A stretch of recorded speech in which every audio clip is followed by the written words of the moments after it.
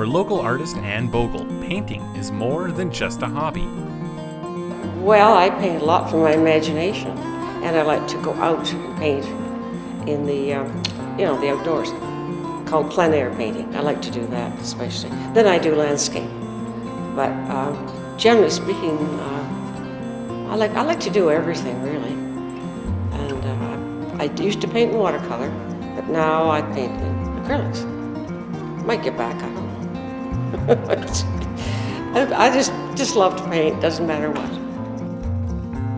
Anne's been painting since the 1970s, and when she started out 5 decades ago, it was right here in Prince George at CNC.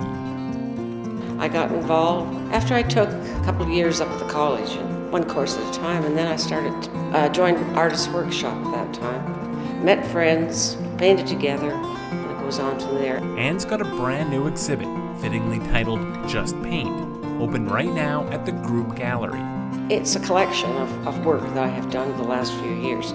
I wouldn't call it a series, although maybe the abstracts are more of a series. I've sort of gotten into that now, and that's what I've been doing lately. I've sort of wanted to get into abstract, and I've been having a lot of fun with that.